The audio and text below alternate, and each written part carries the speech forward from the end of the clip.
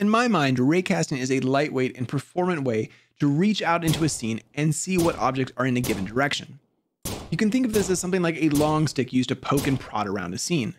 When something is found, we can get all kinds of information about that object and have access to all the components and code on that object. So yeah, it's pretty useful and a tool you should have in your game development toolbox. Before we get too deep in this video, there's a few bits and pieces you should know. Examples here are all going to be in 3D. If you're working on a 2D project, the ideas and concepts are nearly identical, with the biggest difference being that the code implementation is just a tad bit different. It's also worth noting that the code for all the raycasting in the following examples, with the exception of the last example, which is jumping, can be put on any object in the scene, whether that is the player or maybe some form of manager. Functionally, it doesn't matter. The final and really important tidbit is that raycasting is part of the physics engine. This means for raycasting to hit or find an object, that object needs to have a collider or trigger on it. I can't tell you how many hours I've spent trying to debug raycasting, only to find that I forgot to put a collider on an object.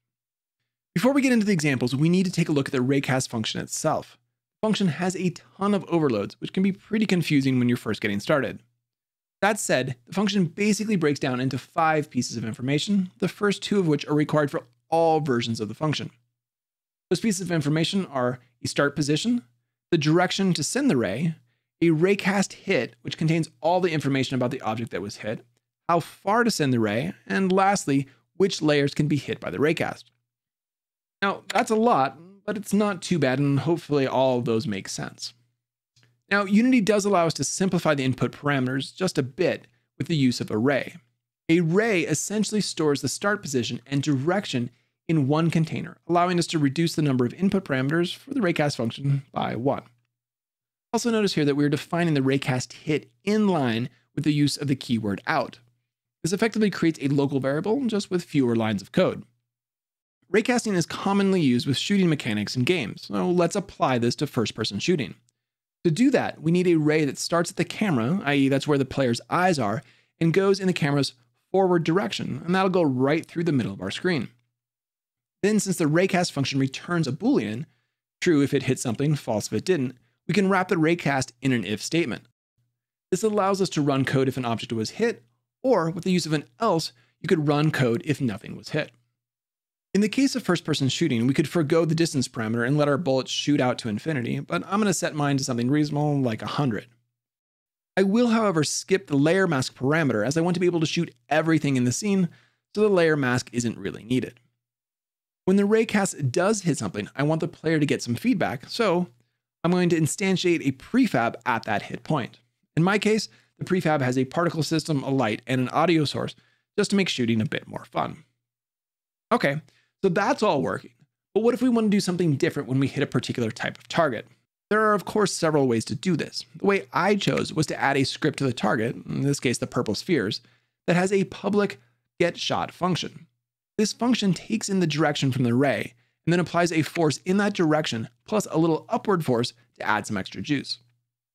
Then back in the Raycast function, we can check if the object we hit has that target component on it. If it does, we can call the getShot function and pass in the direction of the ray. And of course, this is just an example. This function could be on a player or NPC script and do damage or any other number of things needed for your game. The Raycast hit, which we'll talk more about towards the end of the video, gives us access to the object hit and thus all the components on the object, so we can do just about anything we need. But we're not quite done yet.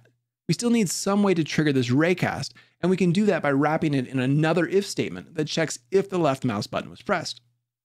And finally, all of that can go into an update function so we check every frame. Now, this isn't exactly a AAA first-person shooter, but it is functional and a good example of raycasting. Another common task in games is to click on objects with a mouse and have the object react in some way. As a simple example, we can click on an object to change its color, and then have it go back to its original color when we let go of the mouse button.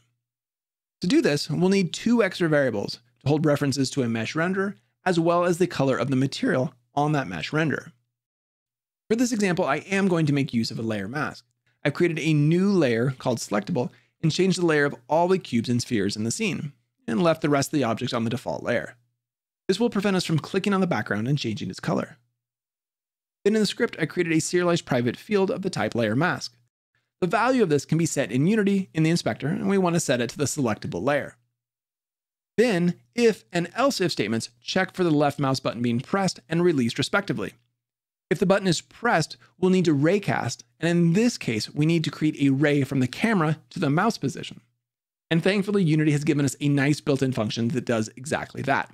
It's camera.screenPoint to ray, and we need to input the mouse position.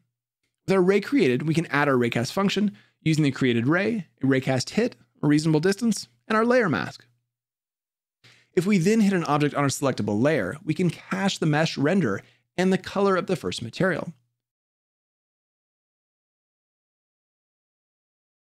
The caching is so when we release the mouse button, we can restore the color to the correct material on the correct mesh render. Notice that I've also added the function debug.drawLine. When getting started with raycasting, it is super easy to get rays going in the wrong direction or maybe not going far enough. And the drawLine function does just as it says, drawing a line from one point to another, which makes it much easier to debug and figure out where our rays are going.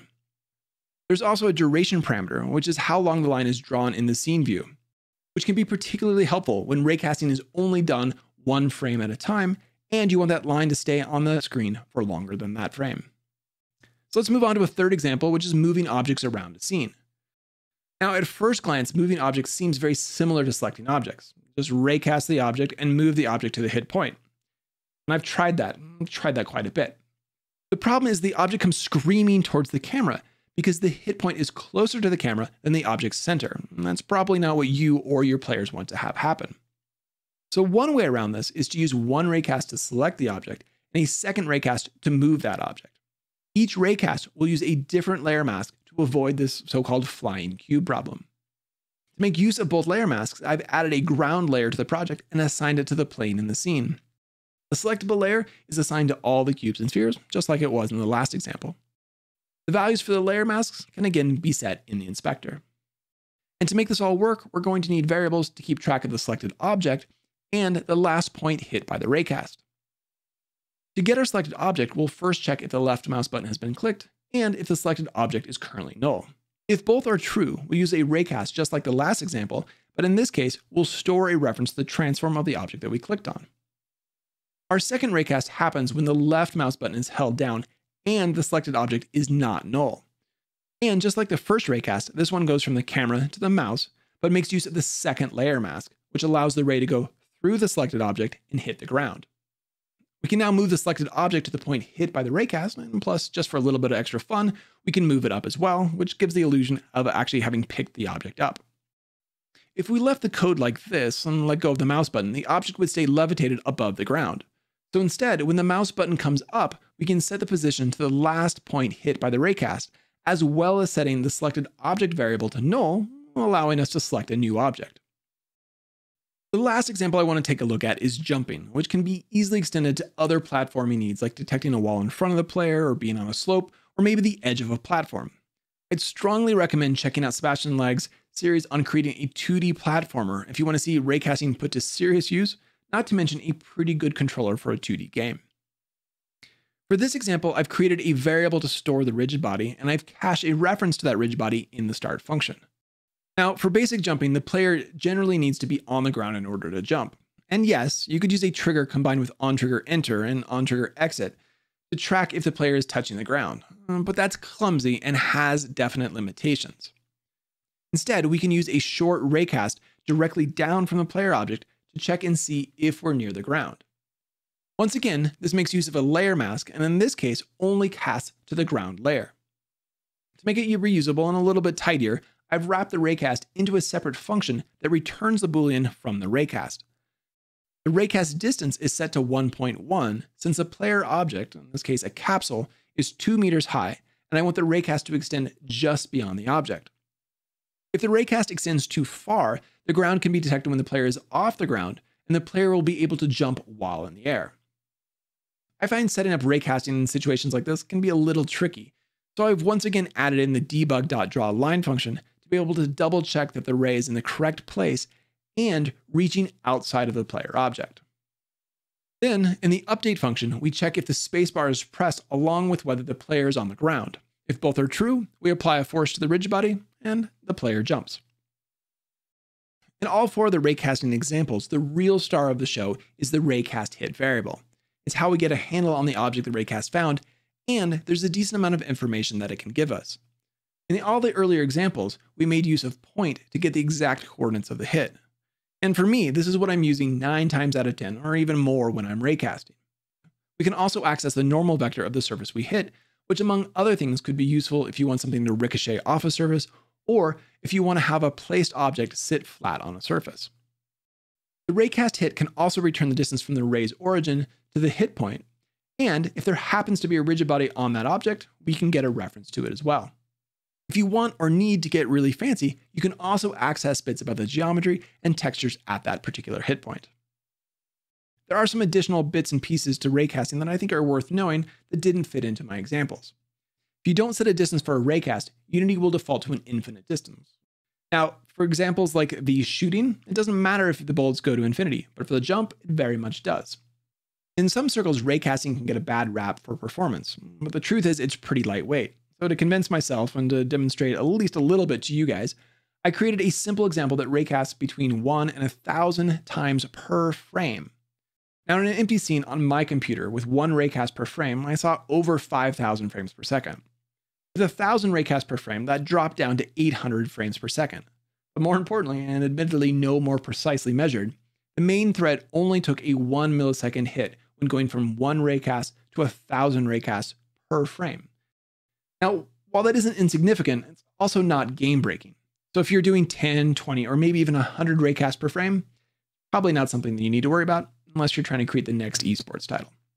So there you go, 4 common uses of raycasting in games. I hope that was interesting and, better yet, useful for you and your project. And until next time, happy game designing.